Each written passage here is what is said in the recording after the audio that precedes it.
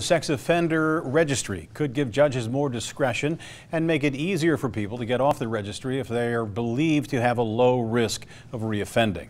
A criminal justice committee will vote this week on whether to recommend the changes to Ohio lawmakers.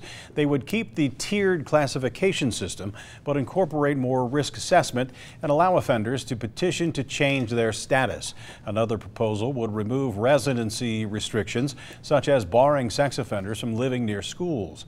The changes would have to be passed by the legislature to become law. Well, after a game in London,